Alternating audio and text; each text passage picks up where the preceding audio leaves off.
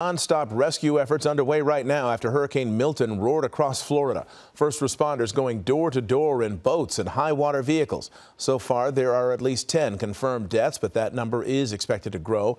ABC's Jacqueline Lee is in St. Petersburg.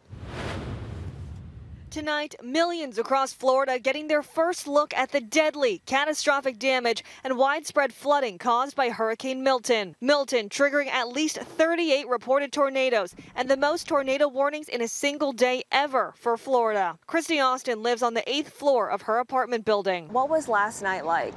It was horrifying. Sounded like waves hitting our windows.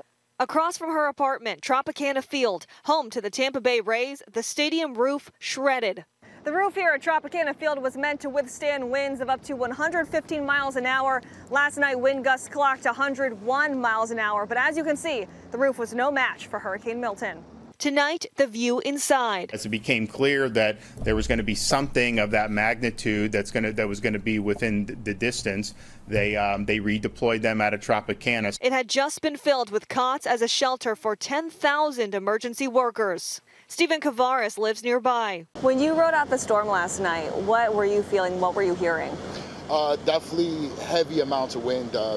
Very, very, very gusty. Tonight, the massive search and rescue operation now underway. Orange County Fire Rescue wading in waist-deep waters to rescue stranded residents. The Hillsborough County Sheriff's Office going door to door on boats and in high water vehicles. Tonight, they say they've rescued more than 725 people and counting. Among them, 135 residents from a senior living facility. And this 14-year-old boy floating on a piece of fence.